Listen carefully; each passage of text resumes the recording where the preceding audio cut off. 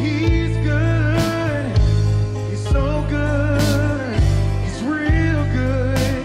Each and every day of my life, I will bless the Lord. He's good. Yeah. Yeah. Come on, can y'all help me say that? I will bless the Lord at all times. He's good. Yes, he is.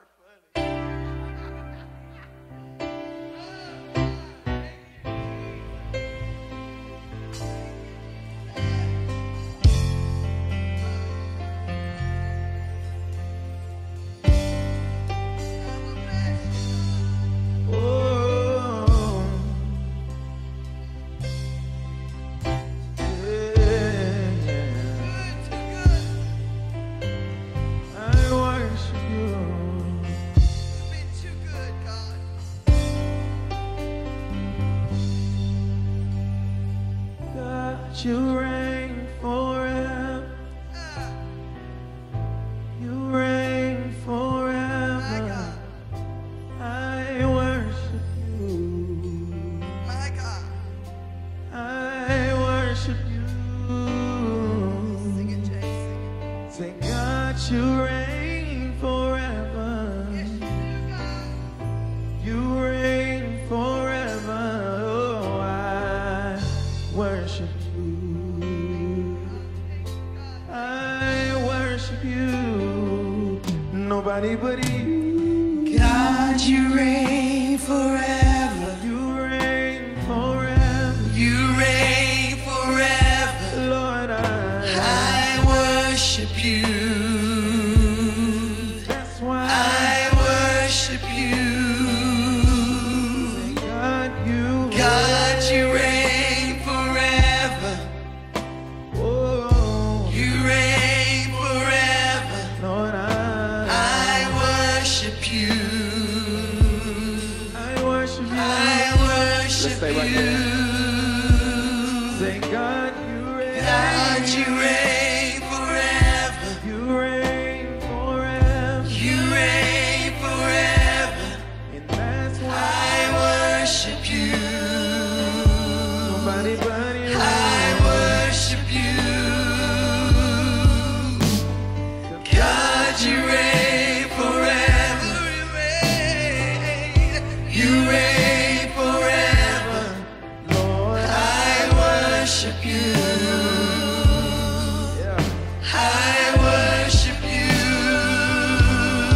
God, you reign. God, you reign forever. You reign. You reign forever. I worship you. I worship you. Send your angels I worship you. God, you reign. God, you reign forever. You reign forever.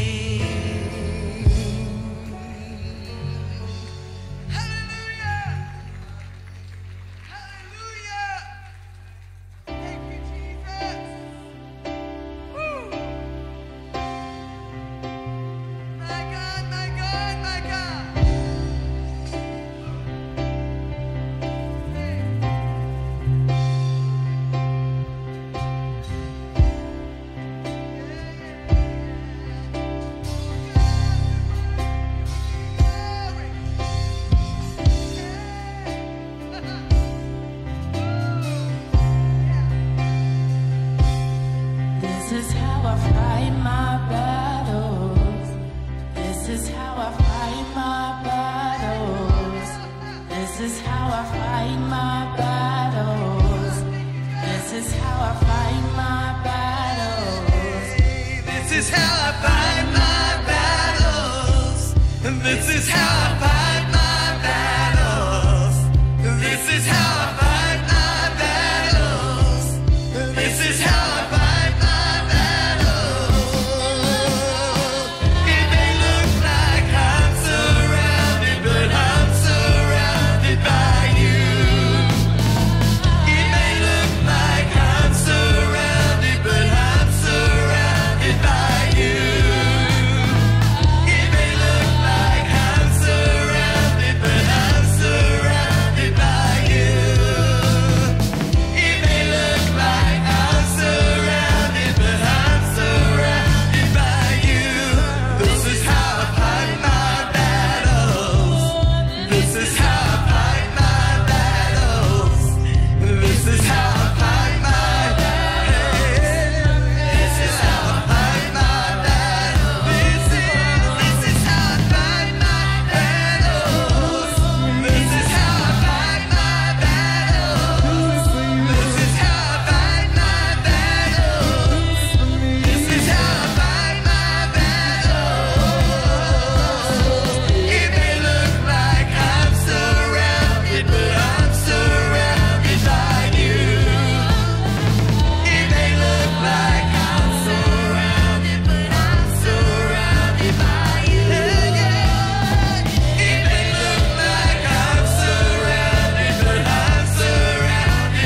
you. It may look like I'm surrounded, but I'm surrounded by you. This is how I fight my battles. This is how I fight my battles. This is how I fight my battles. This is how I fight my battles.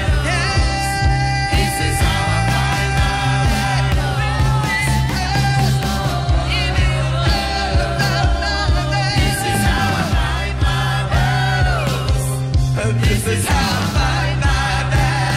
battles. This is how I fight my battles. It may look like I'm surrounded, but I'm surrounded by you. It may look like I'm surrounded, but I'm surrounded by you. It may look like I'm surrounded, but I'm surrounded by you.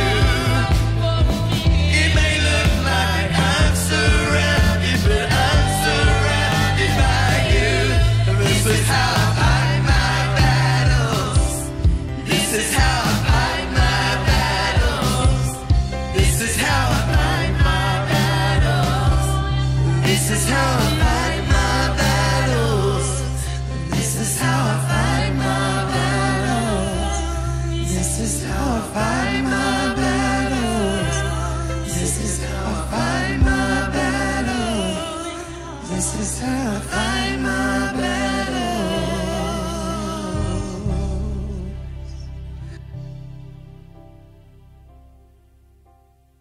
Praise God. To be like Jesus.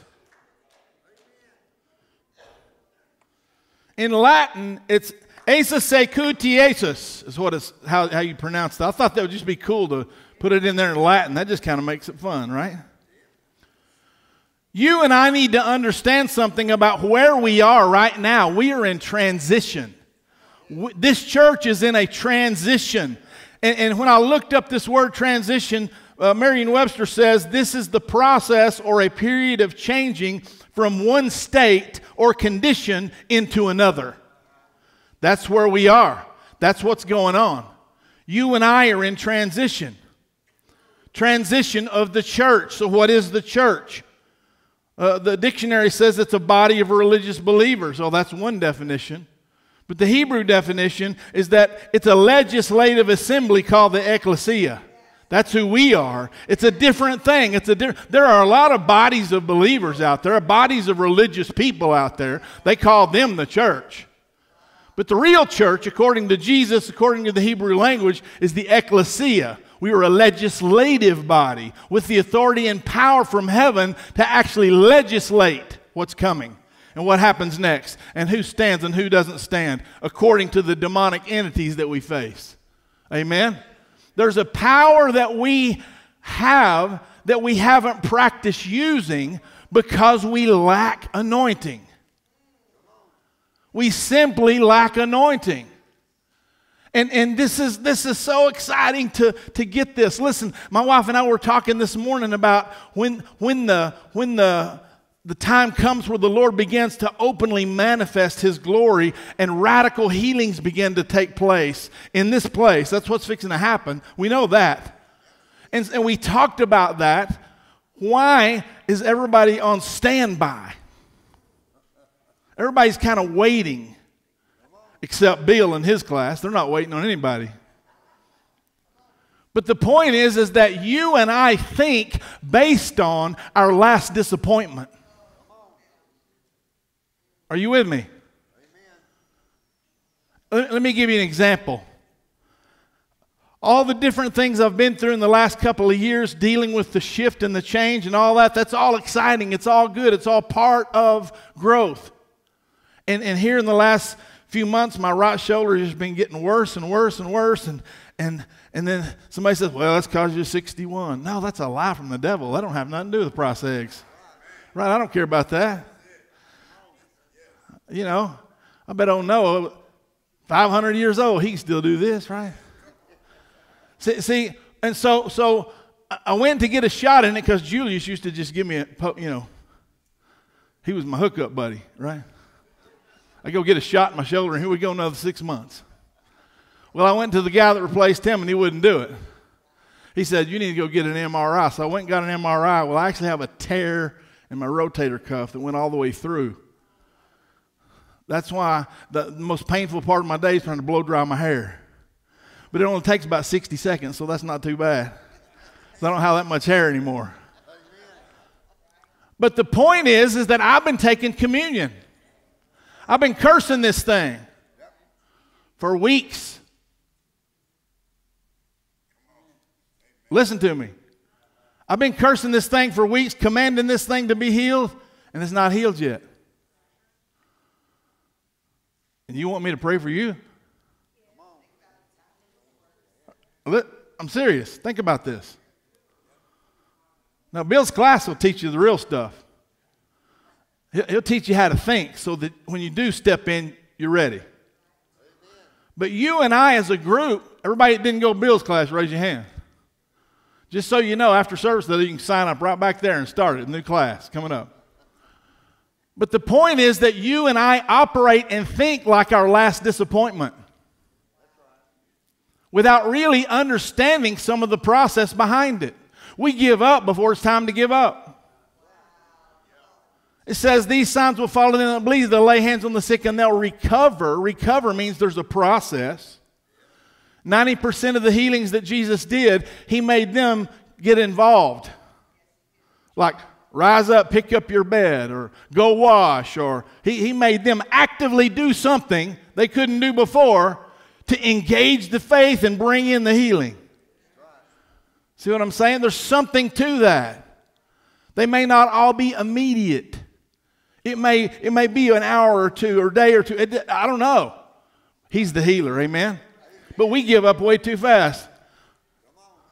Well, you prayed for me during church. Well, I'm going back home now. Nothing happened. It still hurts. Are you with me? It's a mindset. We got to get going. We'll be here all day. I got to hurry. But you got to catch this. Matthew 16:18, Jesus said, thou art Peter, and upon this rock I will build my church. Peter means Petros, or small pebbles. And he said upon this rock, meaning Petra or Gibraltar himself, he'll build the ecclesia, and the gates of hell will not prevail against it. Now, for years I didn't really understand that gates of hell statement. If the gates of hell will not prevail against us, then you going to hell? Are you going to shake the gates? What does that mean? What are the gates of hell? I'll give you a couple of examples. We live here on earth, right? There are altars that are being built all around us that connect hell to the surface. Are you with me? Here's what these gates look like. They're abortion clinics. They're liquor stores. They're smoke shops, open 24 hours a day. Drug houses, maybe one near you. Strip clubs, pornography outlets. How about this? False, ungodly religious churches with a form of godliness but deny the power thereof, and they're leading people away from God, not to God. Are you with me? Any area or source of demonic influence that is aided by or permitted by a human to interact in this world are considered evil altars. I'm going to do a series about altars coming up. We're also going to learn about righteous altars. But these are the gates of hell, and Jesus said they will not prevail against the church as long as you know who you are. You know what you have. You know what He's given you. You act like He acted. You speak like He spoke. You do what He did. They won't prevail. But if you back up and curl up in the corner, they're just going to go rampant. Are you with me? Woo! We're going to get a step up and a spanking all over again today. All together. Amen? To be like Jesus. John 14:12, Jesus said, "He that believes on me, the works that I do shall he do also." Jesus said it's going to happen. And greater works than these shall he do, because I go to my Father. He's won the battle. He's paid the price. He got the keys to death, hell, and the grave. And whatsoever you ask in my name, that will I do, that my Father may be glorified in the Son. If you ask anything in my name, I will do it. That's a pretty strong statement. But we don't really believe that part,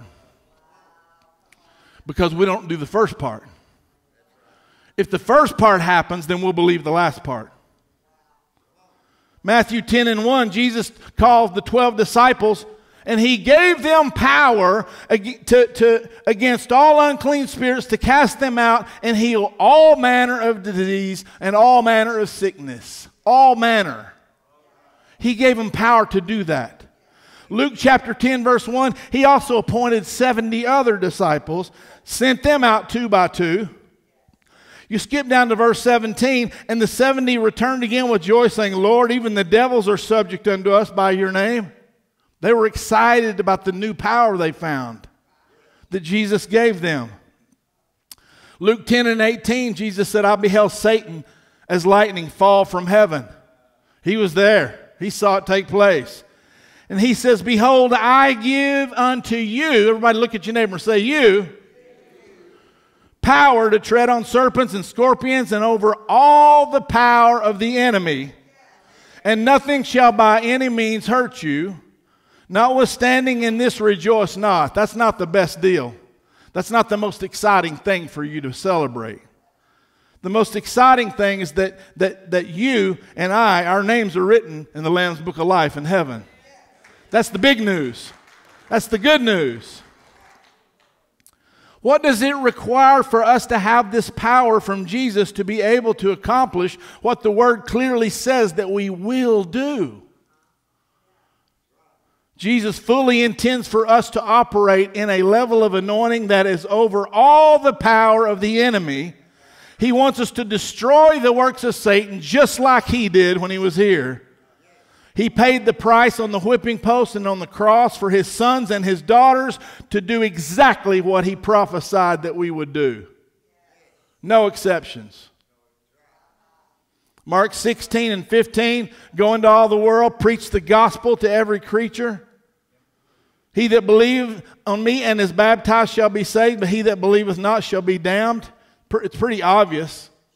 And He talks about these signs will follow them that believe. We've talked about that. So what is the gospel? What is He talking about?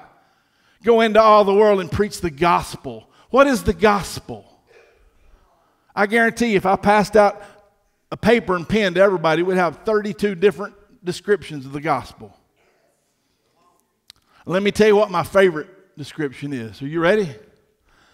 To me, the gospel is the good news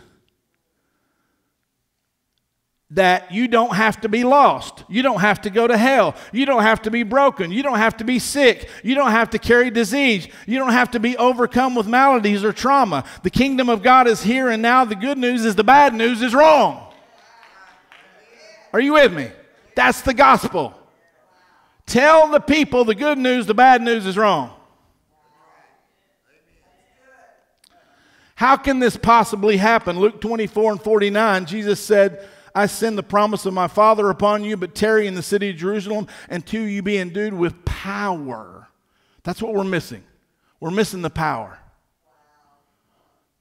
Tarry in Jerusalem till you're endowed with power from on high. Power, power, the Holy Ghost, power, dunamis. We get the word dynamite from that. Power. The power to cast out demons. The power to heal all manner of sickness and all manner of disease. The power to legislate. The power to command and be over all the power of the enemy. See, listen, if you had all that power, you'd have a different attitude. Let me tell you what I'm talking about. The closer we get, the more disturbed I get. The closer we get to walking in a measure of anointing to cast out all demons and heal all manner of sickness and all manner of disease, the more I hear about sickness, the more angry I get. Patricia King's going to be here in 2 weeks, and her husband's been dealing with Parkinson's. It's a horrible thing that's attacked him and attacked his body. Why does he have to have that? He doesn't. He can walk into this place and God can heal him right here on this carpet. Somebody has to stand up and say, that's enough. I'm going to go where God's invited me to go. But there are things that are stopping you. Things that have stopped us for years. That's going to be next week. You don't want to miss that. But the powerful reality is the Holy Ghost is just the beginning. We were always taught that's the ultimate thing. That's the ultimate. No, that's the penultimate thing. Because once you get the Holy Ghost, you start building the power. You start building the layers of anointing. But you got to start with the Holy Ghost. You got to be filled with the Spirit of God. Then you get into spiritual gifts. Then you get into the anointing. Then you get into, are you with me? And many of us thought, well, I got the Holy Ghost when I was 13. I got baptized at the youth camp and I spoke in tongues, and that was 37 years ago. That's why you're as powerless as an old D battery sitting out in the back of the garage.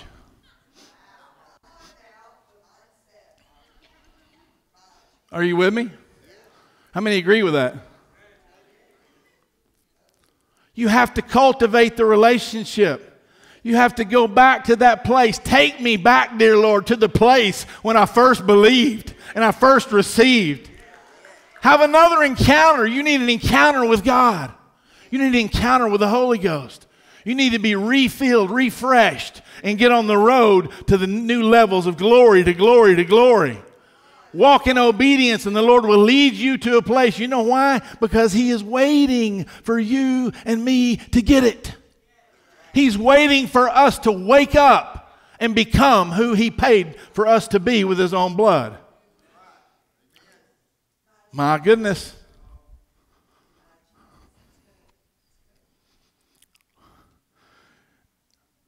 If you're a demon, this is not going to be a good place for you very long.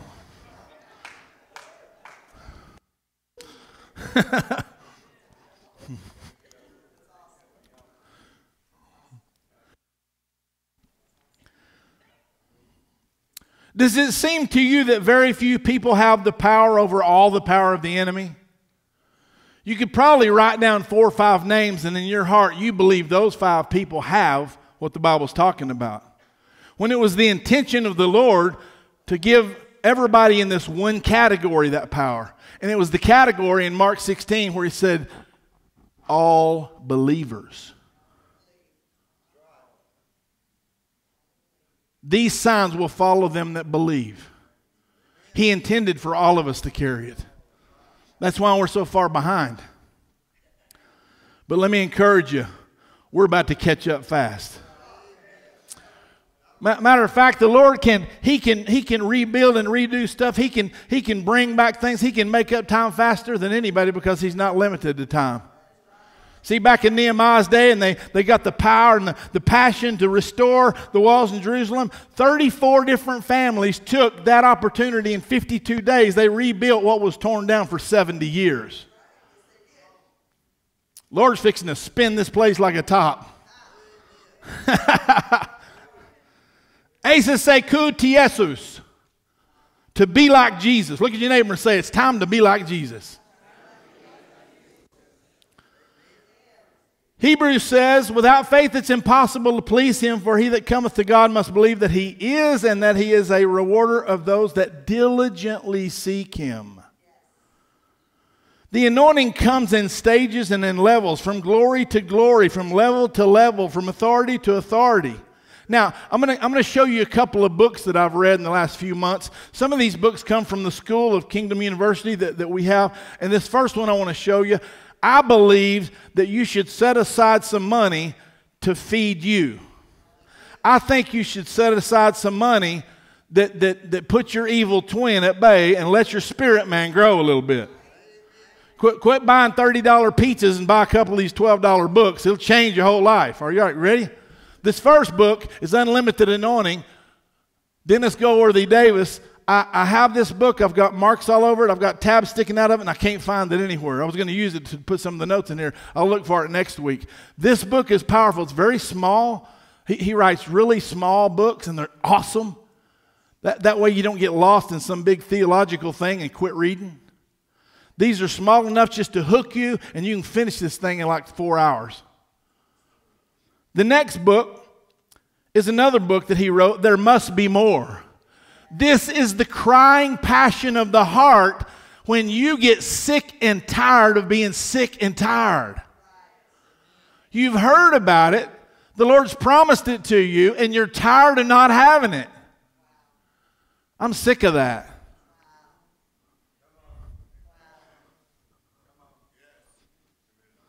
If I had all the money back I've given a doctor in the last 10 years, I could buy a boat. A nice boat. Paid for. I want my boat back.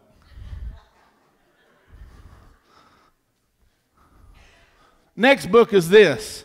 Face to Face. There's 2 books coming up. This one is the first book. Tony Kemp, my wife and I were privileged to meet him and take him out to eat a couple of times. And he's had encounters that took him to heaven. He went one night, the Lord came and an angel took him to heaven for like 4 hours. He came back, and that whole encounter brought revelation knowledge, anointing, authority. He's having services.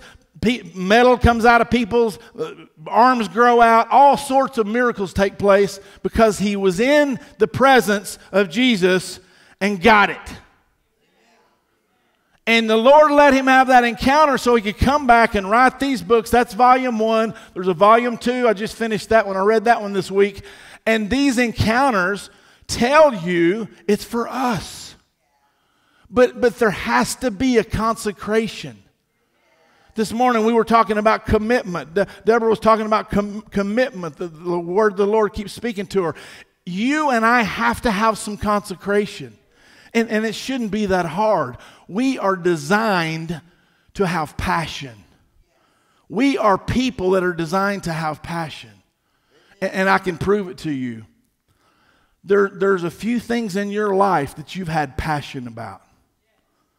And you locked in on that thing, and you pursued it so hard you were just stupid. Remember that? Are you with me? It's like, man, I'm gonna do this like an athlete. Paul talks about being an athlete where you put your mind and focus on something and you go for the prize and you don't stop until you get there and you achieve that thing. Amen. Consecration is like that. God wants to see consecration out of us. He wants to see us so hungry and so interested and so passionate, we go over the top in pursuit of Him.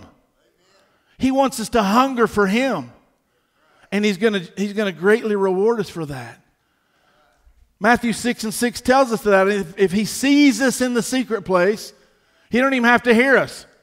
But if he sees us there, he's going to reward us openly. Why? Because he's going to give you the desires of your heart for being passionate about him and what he wants. It's time for that. And see, here's the bad American attitude. This messes so many people up. It's like, well, I'll just hang out and let you get it. Then I'll get in your prayer line and I'll be healed and everybody's happy. You pay all the price, you carry around the anointing, I'll just get in the prayer line. Right? Really? Is that good enough? Are you going to be a spiritual beggar all your life? What are you going to tell Jesus when you stand in front of him and go, oh, I'm sorry, Lord, I was just too lazy to pray? I didn't have to read because Pastor Davis went nuts on us up there all the time, every Sunday. I didn't have to read. You see what I'm saying? See, the Lord intends for you to have this because there's people in your sphere of influence I'm never going to meet. They're not coming to church. They don't like church. They don't. They don't trust church. But they trust you. And the Lord's intention is for you to take the gospel to the streets, not bring them into the house. Oh, we're going to grow. Don't worry about that. People start getting healed, you'll get here Sunday and your seat will be taken. I ain't worried about that. But you need to have the anointing. And then another layer. And then another layer. Think about David for a minute. There he was, a teenager, probably 13 years old, out there on the side of the hillside, herding sheep, playing his harp, worshiping God. And he calls, and there the old prophet was, bring him in here, poured that oil over his head, anointed him at 13 years old. That was the first wave of anointing. Poof, right there. There was enough anointing in that moment to take out Goliath. Are you with me? Changed the whole spectrum of the nation in that one anointing. Then he was anointed king of Hebron. Right? Then he was anointed king of Israel. See what I'm saying? Layer after layer after layer. You and I have the option to be anointed by things we hear, being in the Word of God, songs that we hear, being in services. How many times have you been prayed for? How many times have you had oil put on your head or something and been prayed for and anointing been released over you? You can't have narrow vision. You have to look at it for what it is. See, the anointing of God's not like a popsicle. It's not going to be there for a minute and gone when it gets hot. Are you with me? It's not like that. The anointing will be there. The residue is there and it builds and builds and builds. That's what we've been missing, is the honest expectation of knowing and understanding, hey, Benny Hinn can do it, I can do it. Hebrews says Jesus is the same today, yesterday, and forever. He's no respecter of person. Right? Isn't that right, Bill? Bill teach you this stuff. You need to sign up for that class. Romans 2:11. There is no respect of persons with God. If they can have it, I'm going to have it. I'm going to tell you that. I'm going to have it. Say what you want, act how you want, but don't get in my way. So the foundation, turn to the book of Romans, chapter 8.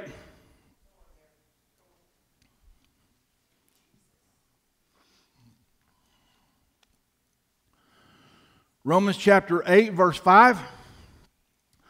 For they that are after the flesh do mind the things of the flesh, but they that are after the Spirit, the things of the Spirit. To be carnally minded is death. That's what most of us have carried around for years.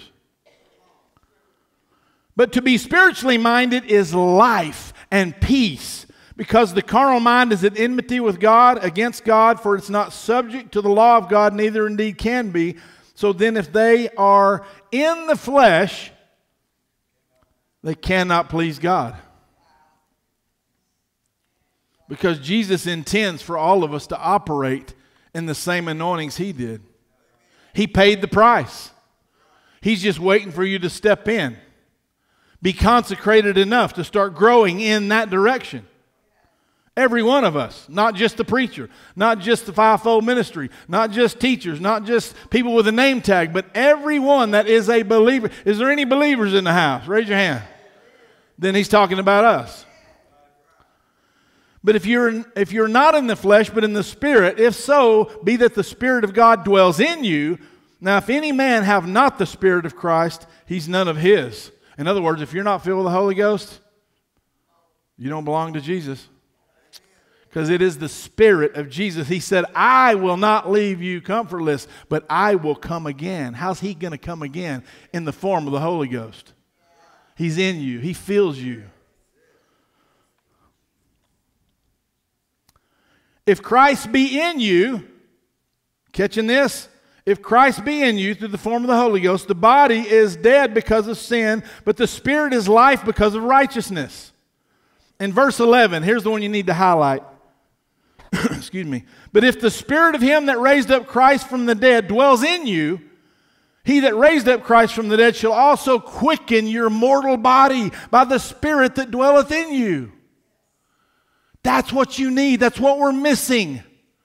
If that Spirit is in you, and you're in that situation where you need to lay hands on that person and they're blind and they need to see, that Spirit in you is going to quicken your mortal body by the Spirit that dwells in you, and He's going to heal them just like He did when He was here. Does that make sense? I know, man, this is like way over somebody. Everybody go, whoa, whoa, way over our head, because we've never were taught this stuff. Huh? It's not your fault, but now you're responsible. Now you got to do something about it. Therefore, brethren, we are debtors not to the flesh to live after the flesh, for if you live after the flesh, you'll die.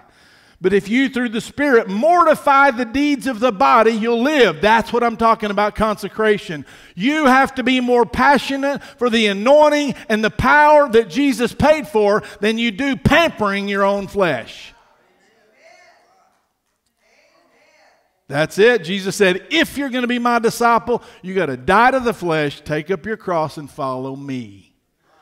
That means do what He did. Think like He think. Act like He acted. Speak like He spoke. Engage in the miracles He engaged in. I'm telling you, folks, this is going to be incredible. This sonic boom in this church isn't going to be about one person. It's going to be about a whole group of the ecclesia that gets it, walks in it, lives it. Things are going to explode all over the town, and nobody's going to be able to put their finger on anything except Jesus. That's what's about to happen. For as many as that are led by the Spirit of God, they are the sons of God, sons and daughters. That word means both. For you have not received the spirit of bondage again to fear. Stop fearing, because yesterday was a failure. Don't stop moving forward doing what Jesus did just because the last person you prayed for died the next day. I'm serious. Satan will mess with your head. You know why I'm so passionate now? You know why I'm so committed? Why I'm so tenacious? I feel like Caleb, vigorous old dog. I'm getting my mountain. I'm just as strong now as I was back then. I'm 61 and I got a bad attitude. I am. Listen, things change when you turn 60. You can wear shorts and high socks and go to the mall.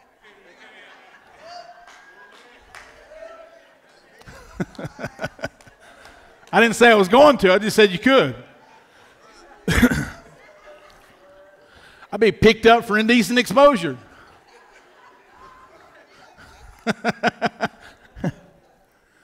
The reason I'm so passionate is I have nothing to lose except pain and failure. Nothing to lose and everything to gain. I'm going for it. I don't care what I sound like. I don't care what I look like. I'm going to do it the way Jesus said do it. And I'm going to walk in the place He said I could walk. I'm going to have everything He said I could have. I'm going to do what He says I can do. And I'm going to give Him all the glory and all the praise for it. And we're going to keep doing it. And you know what? I may be like the David in the crowd. But if you remember the story of David and Goliath, as soon as he dropped Goliath, everybody went after his 4 brothers and killed them. Are you with me? See, until the 4-minute mile was broken, nobody could do it. Until one day, somebody broke the 4-minute mile. The next year, 3 more athletes broke the 4-minute mile. Why? Because they saw somebody can do it. Listen, friend. Jesus said, heal the sick, cleanse the leper, raise the dead. Everybody goes, oh boy, you could choke me on that third one.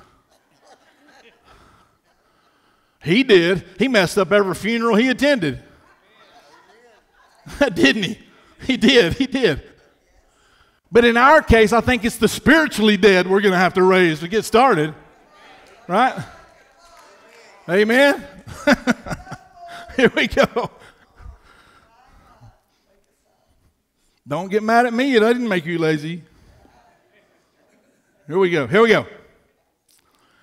16, the Spirit itself bears witness in our spirit that we are children of God. When we start moving in that capacity, we start feeling the anointing inside of us. We feel that desire and that sensitivity to do those things. Jesus had compassion. He said, I only do what I see my Father do. He saw it in the Spirit. He knows when it's time to do what He did, and He did that. He didn't heal everybody in Israel, but He healed everybody that came to Him. Do you realize that? There wasn't a single person He turned away and said, oh no, you don't have enough faith. Oh no, you don't live a certain way. Oh no, you're not a member of the church. Oh, you didn't get baptized. I'm not healing you. He didn't do that. He healed them and loved them. Then they'll talk about your religion. If children, then heirs. See, if we're heirs of God and joint heirs with Christ, if so, to be that we suffer with Him, then we may also be glorified together. For I reckon that the sufferings of this present time are not worthy to be compared with the glory which shall be revealed in us. And it's not talking about heaven. It's talking about here. The glory is going to be revealed in us because Jesus is in us. Are you getting this? For the earnest expectation of the creature, this word creature, it means tysis. It means creation. The earnest expectation of everything around you is waiting for the manifestations of the sons of God. Everything is waiting on us to get it.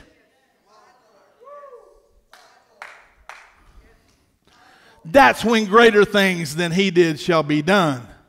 Because instead of one person out doing it, instead of 12 people out doing it, we're going to have 300 people going nuts across this town doing it. Are you with me? That's exciting.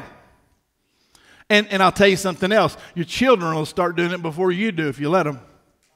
You know why? Because they don't have to be retrained. They don't have to be reprogrammed. Everybody needs to go home today and hook up to your spiritual cable and go Control Alt Delete. You need a hard drive reboot.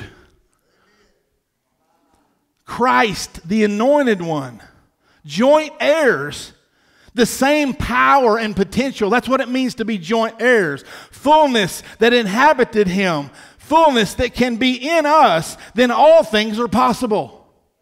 All because of what Jesus did for us. That's why John 14:12, that's why He said that he that believes on me, these works will he do. So the anointing comes in levels. Listen, Ephesians chapter 4, verse 11 says this. He gave some apostles, prophets, evangelists, pastors, teachers. These are elemental, structured tutors to help us become perfect. Perfect simply means mature. So when it's time for this, that is there. When it's time for this, that is there. The Lord will expose us to the right teaching and training because we're filled with the Holy Ghost. You and I live in a day that we don't have to be 25 miles from town on horseback. Listen, if you need something, you can get on YouTube and the Lord will connect you with something, blow your mind.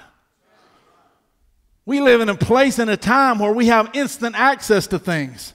There's no reason why we shouldn't be mature.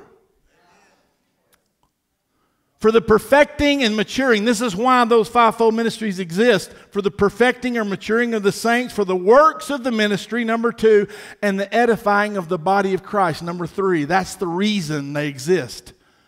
Till we all come into the unity of faith. Listen to this. The unity of faith, meaning we all understand. Unity means you put your way on the table. Oh, well, Pastor, we never did it like that. That's why you never did it.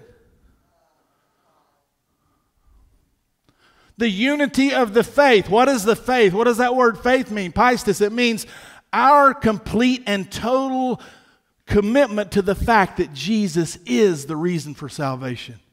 Nothing else. No, nothing else. You don't get to have any glory. It's not yours. It's His. It's all His. Until we come into the measure, listen to this, the measure, let me reread the whole thing. Till we all come into the unity of faith and of the knowledge of the Son of God unto a perfect or mature man, meaning collectively, corporately, unto, listen to this, the measure of the stature of the fullness of Christ. See, right now, we have the measure of the stature of a baby in Christ. Are you with me? There are other levels. There are other anointings you're missing. The Lord has a plan for you. And if you pray, if you fast, if you give, if you do the things He said in Matthew chapter 6, your ways are going to be led by the Spirit of God. He'll lead you. The steps of a righteous man are ordered by the Holy Ghost. And He'll lead you to your next divine encounter with the anointing you're supposed to have next. See, what my wife and I have been doing, I thought about this. I haven't made my list yet, but I'm going to make a list. I remember when I was 9 years old, I went to a revival in the Assembly of God church, and I sit on the front row right there where Earl's sitting, and this visiting minister was over here on this side on a piano. He was singing and playing, and he got up and he began to preach, and I had my little Bible out and I was sitting there by myself, and he stopped right in the middle of his sermon. He goes, "Young man, God's calling you to be a pastor one day." 9 years old. He said, "I'm going to pray for you, and there's going to be an anointing that comes on you." I was like, "Cool, man. Let's do this." When I was 12, it happened in Wichita Falls at a tent revival. These different times when the Lord sends somebody to pray for you, and anointing transfers. Listen, it could have been your mom. It could have been your grandmother. It could have been your neighbor. It doesn't have to be somebody with some big ministry. It's a carrier of the Holy Ghost. That's all they got to be. A believer that carries the anointing. And the Lord will take that and say, "Listen, I need you to go pray for that man right there. Go lay hands on him and pray for him." What do I say? Don't worry about what I say. Just lay your hands on him. And that transfer takes place. He don't even know what happened yet. When my wife and I were ordained by Kent Brown 20 years ago in Houston, he poured oil over our head like, oh man, it was like the old priesthood days or something. oil dripping off our head. Well, our hair looked terrible that day. You should have seen that. But the anointing that came with it was incredible. And he told us, he said, listen, he said, it's going to take you years to learn how to walk in the anointing the Lord just gave you. And I thought, my little arrogant self, I said, oh, no, man, I got this. Let's go. Let's do this. He was right. I'm still learning 20 years later. The point is that the Lord has some things planned for you. I don't care where you're at. I don't care how old you are. I don't care where you live. I don't care what your yesterday was. It doesn't really matter if you're a fisherman, a tax collector, a doctor. I don't care what you are. The Lord has a plan. He has people lined up to anoint you to the next level of anointing. And in your study, you're going to be receiving the revelation and knowledge. The spirit of wisdom and revelation is going to come to you, and that revelation is going to take you up a notch. And the anointing is going to be there to use it. Are you with me? Stop thinking you're done. Quit thinking it's over. Quit thinking you missed it. John G. Lake didn't even get started till he was in his 50s. He was a wealthy real estate man. And you know the first thing he did when God called him? He hired an attorney and a CPA and got them to help him distribute and get rid of all of his wealth. Then he started following Jesus. Listen, friends, God has a plan that will blow your mind if you'll follow him and stop being driven by your own flesh. Amen? Oh, I better say in closing now. I got 5 minutes left. In closing,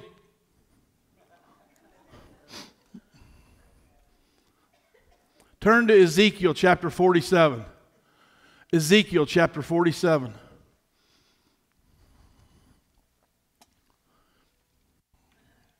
This is one of the most beautiful pictures of anointing.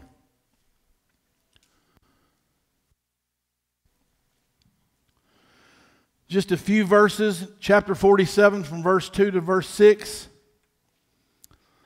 Then that brought he me out of the way of the gate northward and led me about the way without unto the utter gate by the way of that looketh eastward. And behold, there ran out waters on the right side.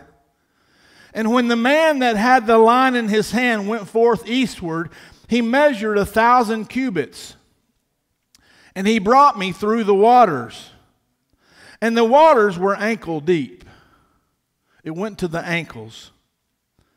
Then again he measured 1,000 cubits. And brought me through the water, and the waters were to the knees. And again he measured 1,000, and brought me through, and the waters were to the loins. Afterward he measured 1,000, and it was a river that I could not pass over, for the waters were risen. It was water to swim in, a river that could not be passed over. And he said unto me, Son of man, hast thou seen this? Then he brought me and caused me to return to the brink of the river. Today I have a question for you. After what you just heard for the last few minutes, where are you? Where are you? The ankles? The ankles mean that you're satisfied with feeling the anointing in services, or maybe when you hear a song on the radio, but you will not go any deeper because at the ankles you are in full control, my friend.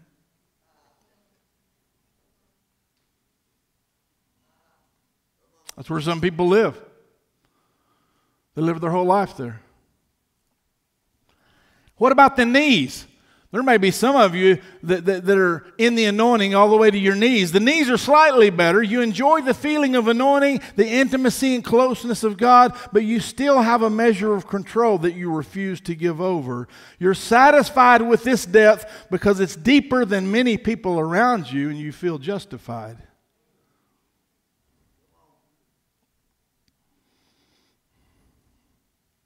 Then there's the loins. This is the place that real hunger begins to reveal itself. You're past the lies of the enemy that disqualified you for so long, and your hunger for the ultimate level of the fullness of Jesus is worth more to you now than your past life of achievements ever did. Then finally, waters to swim in. Finally, you have surrendered. Congratulations.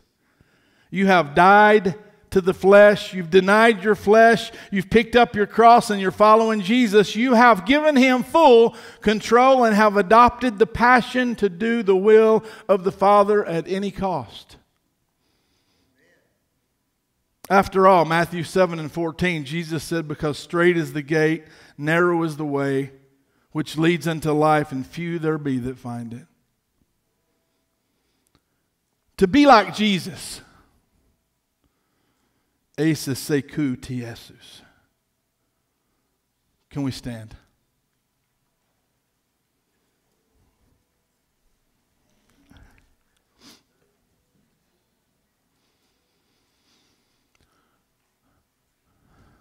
I don't know where you are today, but I know one thing. The Lord planned this day to invite you to the next level. If you're ankle deep, he wants you to slip on into knee deep today. If you're knee deep, he wants you to kind of let go of the rail. Get on out a little bit so you're loin deep, waist deep. Because then you start feeling the pressure of the current. It's not so easy for you to control anymore. You know exactly where he wants to take you because the current's pushing you that way. And today, if that's where you are, he wants you to go 3 steps deeper till your feet don't touch bottom anymore. And he will take you to places you never dreamed of. But you have to die, my friend. You got to let go of you.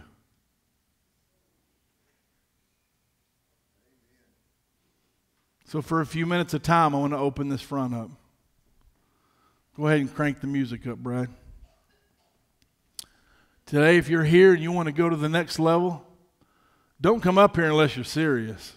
I'm not going to pray for you. I'm not anointing anybody. I just want you to come and tell Jesus what your plan is. If you want to go deeper, if you're tired of being sick, if you're tired of being powerless, if you're tired of no revelation, if you're tired of being empty, come up and tell Jesus.